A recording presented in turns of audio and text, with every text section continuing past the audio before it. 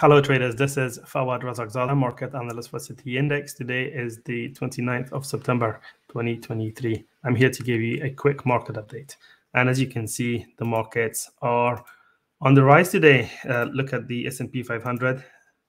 It is up for the third consecutive day. And this is because we have seen a move down in bond yields. Bond yields had been in a strong bullish trend in the last several weeks. And that was one of the main reasons why stock markets in particular were struggling. Looking ahead to the new week, a new month and a quarter, we will have some very important economic indicators to look forward to. So from the US, we will have ISM services and manufacturing PMIs, which will be very important because they're forward-looking indicators. We have a rate decision from the Reserve Bank of Australia. No rate change is expected. RBNZ is also making a rate decision. Again, no changes are expected there. The ISM services PMI and ADP will be released on Wednesday rather. And then the big one is the jobs reports from the US. So lots to look forward to for next week then.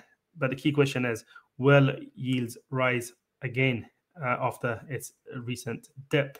And if they do, then that could pressure the markets once again and lead to another sell-off.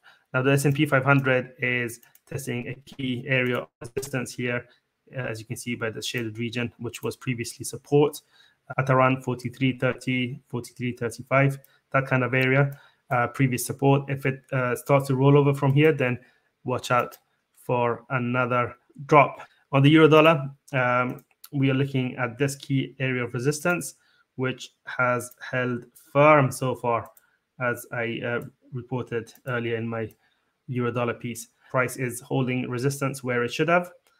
So that will be the key area to watch heading into the weekend and next week. For more analysis, make sure to check out the news and analysis section at cityindex.com. Have a lovely weekend. Take care.